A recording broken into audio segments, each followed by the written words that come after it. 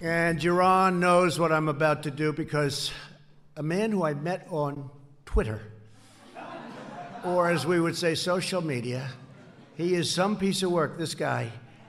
He was hitting Deborah Messing like she never got hit before.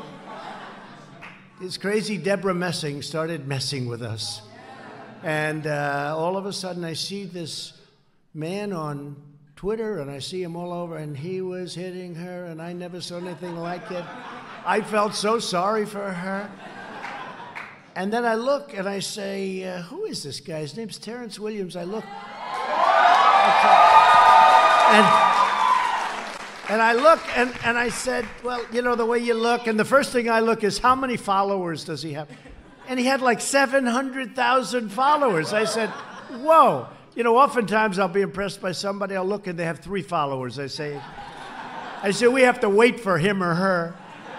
But this guy has a following like very few people, and I want to just thank you, because I'm a fan of yours also. You're a very successful guy. Say a few words, please. Thank you, President Trump. Thank you. Yeah, this is a little too tall for me. First of all, I just want to say I love President Donald J. Trump. The media is attacking him, but when they attack him, they are attacking us. Because he is out here fighting for us. And they are harassing you, Mr. President, so they are harassing me. And I want to say one more thing here.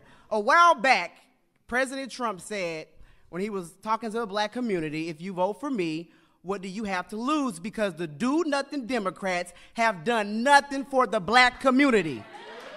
2020 is around the corner, and we have a lot to lose now because President Donald J. Trump has done so much for the black community. Thank you, President Trump. Thank you.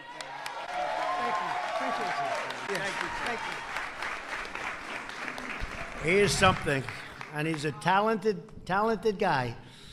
And when he started talking, I watched it once, I watched it twice, and then I called the First Lady over. I said, what do you think of this guy? Thank you very much, Terrence. We appreciate it a lot.